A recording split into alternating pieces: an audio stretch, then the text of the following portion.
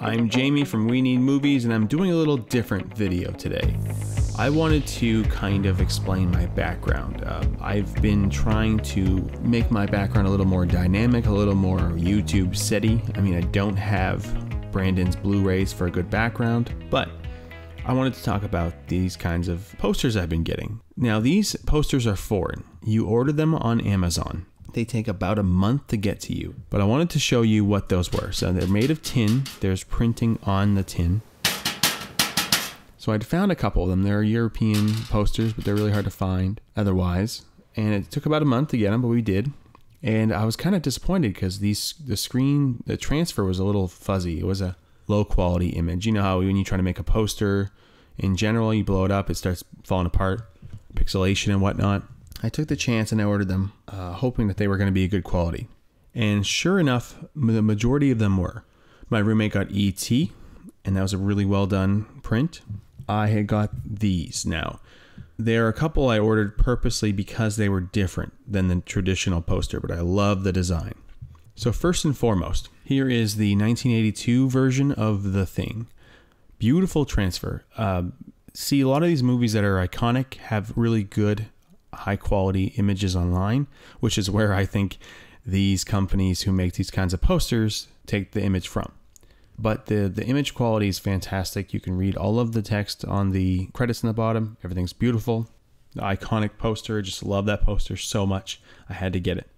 And Star Wars, I wanted to get the original one, not the remake, or not the digital remaster posters. I don't care about those. Those are so boring. I mean, it was more about these with the original artwork, and it's just a beautiful look to it. The old 70s posters had a distinctive feel to them. They weren't like they were now. I mean, there's a lot more white. And yes, as you can tell, these posters have white borders, so it does make it a little different. If you could find some that are completely white and around the edges, it does help blend it in. Otherwise, you have, like for the Star Wars, you have a clear demarcation of where the poster ends and where the border begins, much like The Thing. Then we have The Lion King. This is one of the alternate posters I was talking about. This is like essentially the last scene of the movie.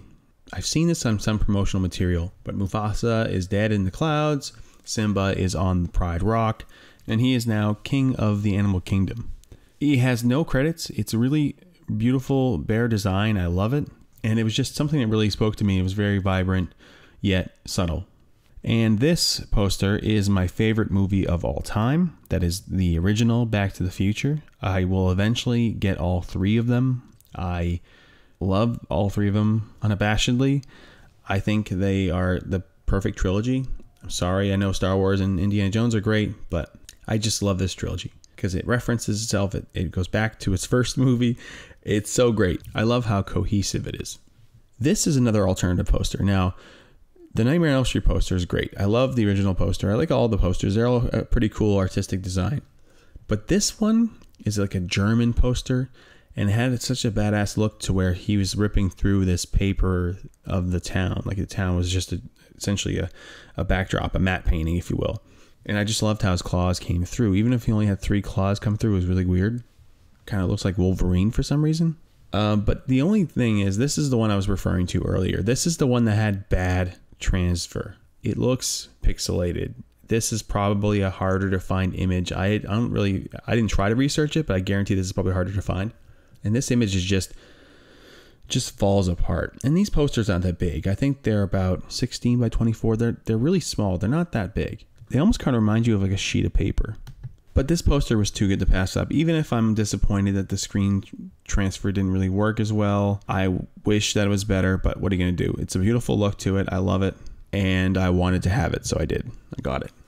This one is another one of my favorite movies. It is the 2012 Rian Johnson film, the sci-fi time travel film called Looper. And this poster is just beautiful. I love the design of this time traveler going to meet his younger self. It's a very cool idea, and yeah, I love this idea. I love this movie so much, and this poster is really sick. And it's one of the few that are white all around, so the border doesn't matter. It blends seamlessly. And I was kind of worried that maybe it would. Maybe the border would be a different type of white, like an off-white, and I was really worried about that. But this one really turned out to be a great transfer as well. This one is it's probably my favorite Wes Anderson film. The Life Aquatic with Steve Zissou is a great film, but this poster is so much better than the original poster. It's almost like Mondo did a poster of this. And the shape of Bill Murray's face in this side profile shot, and then the hat, makes me think of Ethan from H3 Productions. I fucking love that so much. I keep looking at it and I keep laughing. But the wildlife, the aquatic marine life in his face is a beautiful design. Again, it's a white exterior, so you don't have to worry about any borders that show up. It's just a beautiful, very subtle design. I love it.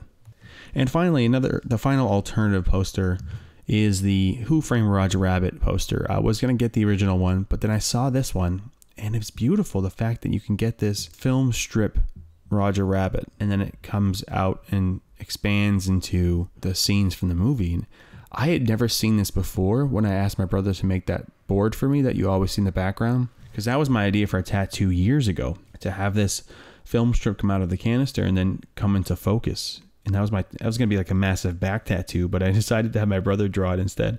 But I wanted to have something on the other side of the wall to kind of balance out the image of the shot, you know, so it's not just me and my brother's board, it's also now these amazing posters. So, and I wanted to give you fans here at We Need Movies a closer look, and that's why I did this video. So they are, by the way, they are roughly 7.8 inches by 11.8 inches, so about 8 by 12. So think about a sheet of paper on your wall. That's why I put them all together. I'd love to have a wall one day completely covered with these things. They're beautiful.